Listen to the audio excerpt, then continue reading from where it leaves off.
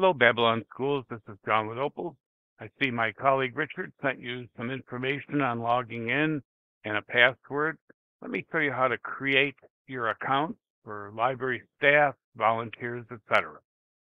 User, add. I'll just put myself in. So for library staff, volunteers, it's not required, but I put my email in, my first and last name, and then you can create a login for yourself. I'm going to use John.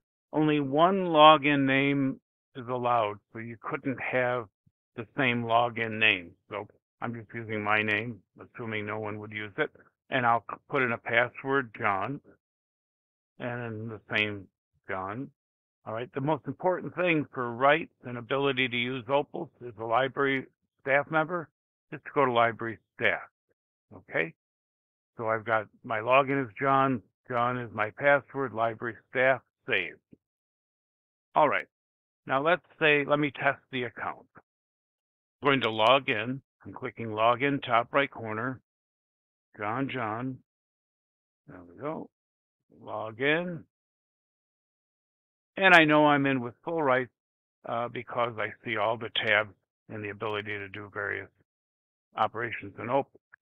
If I wanted to change my password, user, edit,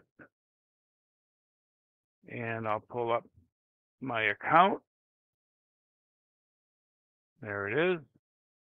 And I could go down to password, change password, 123, 123, and then save.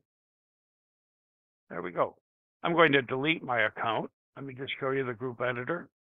User, group editor. This is where you can see all your students, teachers, library staff, etc. I'm going to click library staff, do a search, and there's my account. I'm going to delete it.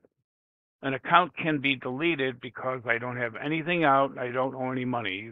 You can't delete an account, student or otherwise, if they have outstanding items or owe the library any funds.